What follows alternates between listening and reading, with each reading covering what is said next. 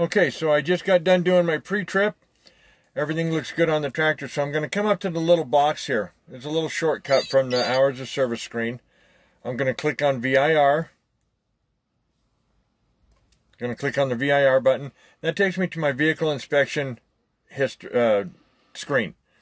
I want to create a new VIR.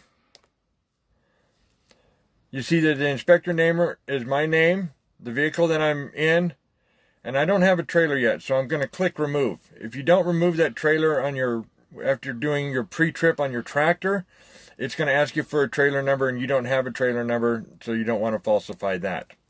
The next thing you're going to do is hit next. And that gives you your VIR screen. You've got all your little tabs for anything that's wrong with the vehicle. It shows that you're doing your vehicle inspection, meaning the tractor.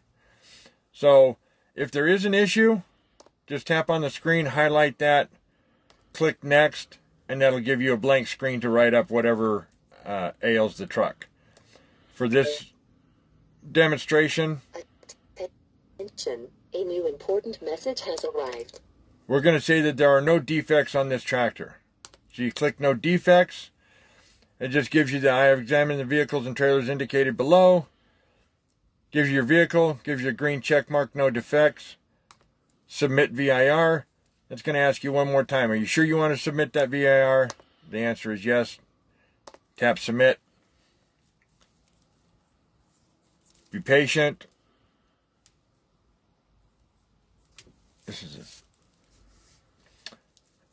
And be patient. Done. So now it timestamps your VIR and lets you know what time you did your VIR. Click done. You can hit the back button here or the home button here. Either way, it takes you back to your last screen. 0 minutes of remaining drive time.